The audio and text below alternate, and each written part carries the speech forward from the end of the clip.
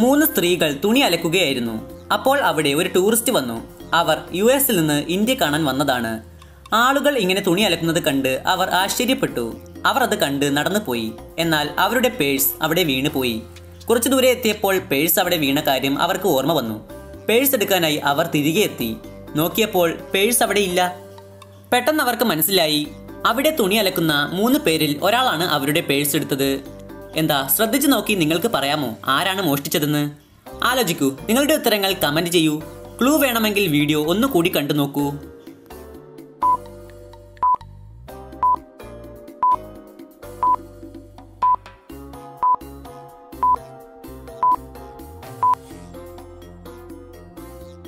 വരൂ, ഇതിന്റെ ഉത്തരം നോക്കാം. 3 സ്ത്രീകളുടെ അടുത്ത് ഓരോ ബക്കറ്റ് ഉണ്ട്. അത് ശ്രദ്ധിച്ചു നോക്കൂ. ടൂറിസ്റ്റ് വന്നപ്പോൾ ഒന്നാമത്തെ ആളുടെ ബക്കറ്റ് നോക്കൂ. അതിൽ വെള്ളം തീരെ കുറവാണ്. ഇപ്പോൾ അതിൽ വെള്ളം കൂടി. അവർ പേഴ്സ് ആ ബക്കറ്റിൽ ഇട്ടിട്ടുണ്ട്. ബക്കറ്റിലെ വെള്ളത്തിൽ കൈയിട്ട് നോക്കുകയാണെങ്കിൽ അവർക്ക് ആ പേഴ്സ് കിട്ടുന്നതാണ്. വരൂ, അടുത്ത റീഡിലേക്ക് പോകാം. ലോജിക്കൽ ബെനിയ ഒരു ഫോട്ടോഗ്രാഫി മത്സരം നടത്തുന്നുണ്ട്. ഒരുപാട് പേർ അതിൽ പങ്കെടുക്കുന്നുമുണ്ട്. രോഹൻ അതിൽ മത്സരിക്കാൻ തീരുമാനിച്ചു. എന്നാൽ ലോക്ക്ഡൌൺ കാരണം അവന് നല്ല നല്ല ഫോട്ടോസ് ഒന്നും എടുക്കാൻ കഴിയില്ല. അതുകൊണ്ട് അവനൊരു ഫോട്ടോ എഡിറ്റ് ചെയ്യാൻ തീരുമാനിച്ചു. ഗൂഗിളിൽ നിന്ന് 2 ഫോട്ടോസ് എടുത്ത് മിക്സ് ചെയ്ത് എഡിറ്റ് ചെയ്ത് ഒരു ഫോട്ടോ ഉണ്ടാക്കി. എന്നിട്ട് അത് കോമ്പറ്റീഷന് അയച്ചു കൊടുത്തു. ഇതായിരുന്നു ആ ഫോട്ടോ. നിങ്ങൾ ഈ ചിത്രം ശ്രദ്ധിച്ചു നോക്കൂ. എന്നിട്ട് പറയൂ, സംഘാടകർ ഇത് ഫേക്ക് ഫോട്ടോയാണെന്ന് തിരിച്ചറിയുമോ അതോ ഇല്ലയോ? ആലോചിക്കൂ. നിങ്ങളുടെ ഉത്തരങ്ങൾ കമന്റ് ചെയ്യൂ.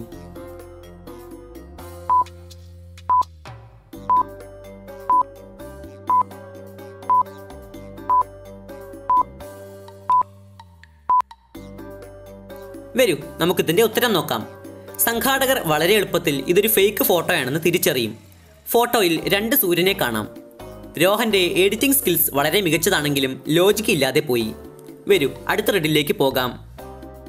റോഹന് ഇന്ന് ഒരുപാട് ജോലി ഉണ്ടായിരുന്നു.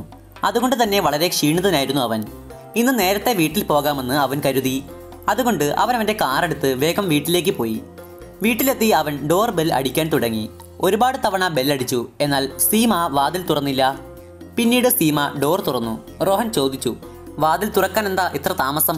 സീമ പറഞ്ഞു, ഞാൻ അടുക്കളയിൽ കുറച്ച് ബിസിയായിരുന്നു. ഡിന്നർ ഉണ്ടാക്കുകയായിരുന്നു. ഇപ്പോഴാണ് റെഡിയായത്. റോഹൻ അകത്ത് വന്നു. എന്നിട്ട് സീമയോട് പറഞ്ഞു, സീമ, വേഗം ഭക്ഷണം എടുത്തു വയ്ക്കൂ. എനിക്ക് വളരെ വിശപ്പുണ്ട്. ഇത് പറഞ്ഞ് അവൻ നേരെ വാഷ്റൂമിലേക്ക് പോയി. വാഷ്റൂമിലെത്തിയപ്പോൾ റോഹന് എന്തോ സംശയം തോന്നി. അവൻ പുറത്തു വന്നു. എന്നിട്ട് സീമയോട് പറഞ്ഞു, ഞാൻ നിന്നെ ഡൈവോഴ്സ് ചെയ്യുകയാണ്. അങ്ങനെ എന്താണ് റോഹൻ ബാത്റൂമിൽ കണ്ടത്? എന്താണ് റോഹൻ സീമയോട് അങ്ങനെ പറയാൻ കാരണം? ആലോചിക്കൂ. നിങ്ങളുടെ ഉത്തരങ്ങൾ കമന്റ് ചെയ്യൂ.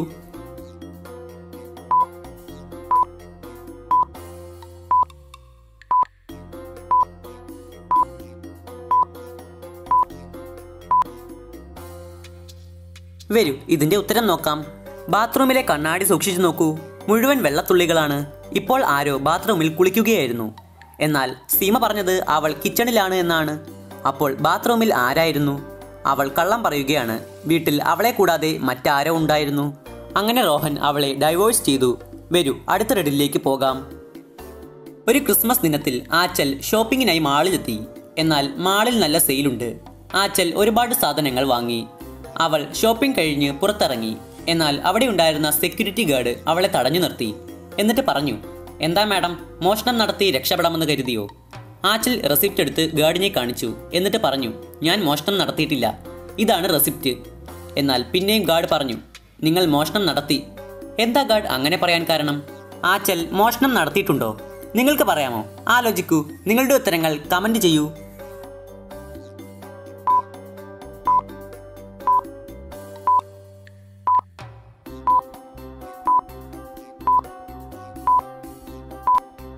വരൂ, ഇതിന്റെ ഉത്തരം നോക്കാം. ആച്ചൽ ഗാർഡിന് കൊടുത്ത റെസിപ്റ്റ് നോക്കൂ. അതിലെ തീയതി നവംബർ 25-ലേതാണ്. അവൾ നവംബർ 25-ന് വാങ്ങിയ അതേ സാധനങ്ങൾ വീണ്ടും എടുത്തു. എന്നിട്ട് ഡിസംബർ 25-ന് പകരം നവംബർ 25-ലെ റെസിപ്റ്റ് കൊടുത്ത് മോഷണം നടത്തി രക്ഷപ്പെടാമെന്ന് കരുതി. എന്നാൽ ഗാർഡ് വളരെ സ്മാർട്ടായിരുന്നു. അയാൾ ആച്ചലിനെ പിടികൂടി. വരൂ, അടുത്ത റീഡിലേക്ക് പോകാം. ലോകേഷ് അവന്റെ മുറിയിൽ വെച്ച് കൊല ചെയ്യപ്പെട്ടു. 4 മണിക്കാണ് കൊല നടന്നത്. അയാളുടെ വൈഫ് ഡിറ്റക്റ്റീവ് മെഹുലിനെ ഫോൺ ചെയ്ത് കാര്യം പറഞ്ഞു. മെഹുൽ ക്രൈം സീൻ ശ്രദ്ധിച്ചു നോക്കി. എന്നാൽ ഒരു ക്ലൂവും കിട്ടിയില്ല. പിന്നീട് മെഹുൽ വീട്ടിലെ കുക്കിനെയും മെയ്ഡിനെയും ചോദ്യം ചെയ്യാൻ തീരുമാനിച്ചു. മെയ്ഡ് പറഞ്ഞു, ഞാൻ കൃത്യം 3:30 സാറിൻ്റെ മുറിയിൽ ചായ കൊടുക്കാൻ പോയിരുന്നു.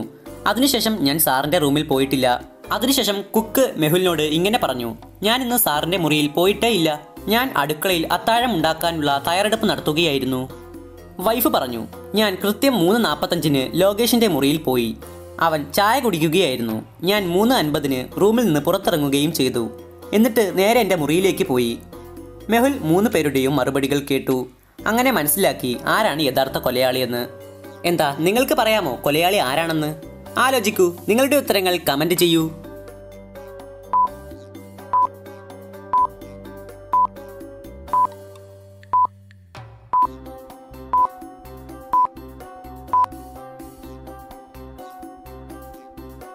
വരൂ ഇതിൻ്റെ ഉത്തരം നോക്കാം. വൈഫ് റൂമിൽ നിന്ന് ഇറങ്ങിയപ്പോൾ സമയം 3:50. അപ്പോൾ ചായക്കപ്പ് റൂമിലുണ്ട്. പക്ഷേ കൊല നടന്നപ്പോൾ ചായക്കപ്പ് റൂമിലില്ല. കപ്പ് റൂമിൽ നിന്ന് മെയ്ഡാണ് എടുത്തത്. ആ കപ്പ് ഡൈനിങ് ടേബിളിലുണ്ട്, മെയ്ഡിന് പിറകിൽ. മെയ്ഡ് 4 മണിക്ക് കപ്പെടുക്കാനായി മുറിയിൽ പോയി. എന്നിട്ട് ലോകേഷിനെ കൊന്നുകളഞ്ഞു. മെഹുൽ അങ്ങനെ യഥാർത്ഥ കൊലയാളിയെ പിടികൂടി. വരൂ അടുത്ത റെഡിലേക്ക് പോകാം. റോഹൻ അവൻ്റെ ഭാര്യയുമായി വഴക്കിട്ടു. എന്നിട്ട് ഒന്നും പറയാതെ അവൻ വീട്ടിൽ നിന്ന് ഇറങ്ങിപ്പോയി. ദേഷ്യത്തിൽ നടന്ന് അവൻ്റെ കാട്ടിലെത്തിച്ചേർന്നു. അവിടെ വെച്ച് അവനൊരു കുഴിയിൽ വീണു. അവന് അവിടെ നിന്ന് രക്ഷപ്പെടാനായില്ല. റോഹൻ കരുതി താൻ വിശപ്പ് കാരണം ഇവിടെ വെച്ച് തന്നെ മരിക്കുമെന്ന്. അപ്പോൾ അവിടെ ഒരു വെളിച്ചം വന്നു. എന്നിട്ട് അത് പറഞ്ഞു, രോഹൻ നീ മരിക്കില്ല. നീ എപ്പോൾ തന്നെ ബർഗർ എന്ന് പറഞ്ഞാലും നിനക്കായി ഒരു ബർഗർ വരും. റോഹന് സന്തോഷമായി. ഞാൻ എന്തായാലും ഇനി വിശന്ന് മരിക്കില്ല. കുറച്ച് ദിവസം കഴിഞ്ഞപ്പോൾ റോഹൻ ആ കുഴിയിൽ നിന്ന് പുറത്തു കടന്നു. എങ്ങനെയാണ് റോഹൻ അത് ചെയ്തത്? എന്താ നിങ്ങൾക്ക് പറയാമോ? ആലോചിക്കൂ, നിങ്ങളുടെ ഉത്തരങ്ങൾ കമൻറ്റ് ചെയ്യൂ. കൂടുതൽ സമയം ആവശ്യമെങ്കിൽ വീഡിയോ പോസ്റ്റ് ചെയ്ത് വെക്കൂ.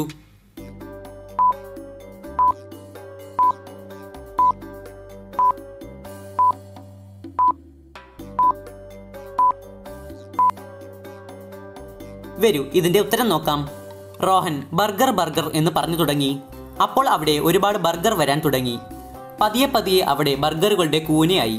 ബർഗറിന്റെ എണ്ണം കൂടുന്തോറും റോഹൻ അവയ്ക്ക് മുകളിൽ കയറി നിൽക്കാൻ തുടങ്ങി. അങ്ങനെ പതിയെ റോഹൻ ആ കുഴിക്ക് പുറത്തെത്തി. വരൂ അടുത്ത റെഡിലേക്ക് പോകാം. ഈ 2 ചിത്രങ്ങളും ശ്രദ്ധിച്ചു നോക്കൂ. എന്നിട്ട് പറയൂ, ഈ 2 ചിത്രങ്ങളിൽ ആകെ എത്ര വ്യത്യാസങ്ങൾ ഉണ്ട് എന്ന്. ആലോചിക്കൂ, നിങ്ങളുടെ ഉത്തരങ്ങൾ കമൻറ്റ് ചെയ്യൂ. നിങ്ങൾക്ക് മുഴുവൻ വ്യത്യാസങ്ങളും കണ്ടുപിടിക്കാൻ സാധിക്കുമോ?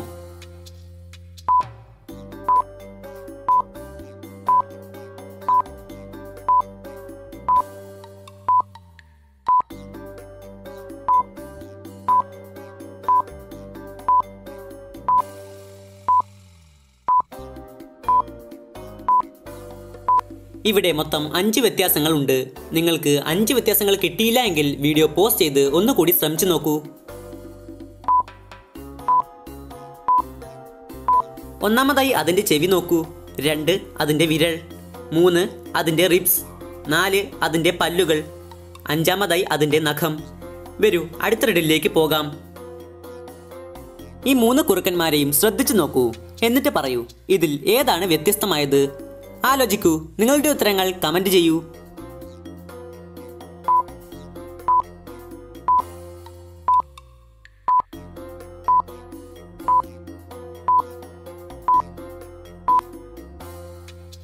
ഇതിൽ ബി എന്ന കുറുക്കൻ വ്യത്യസ്തമാണ്.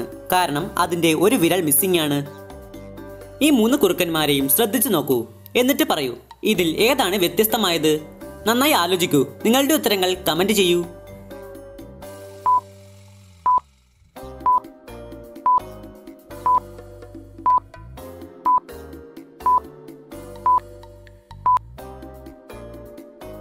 ഇതിൽ ബി എന്ന കുറുക്കൻ വ്യത്യസ്തമാണ്.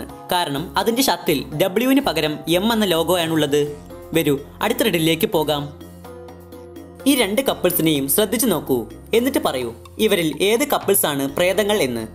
ആലോചിക്കൂ. നിങ്ങളുടെ ഉത്തരങ്ങൾ കമൻറ്റ് ചെയ്യൂ.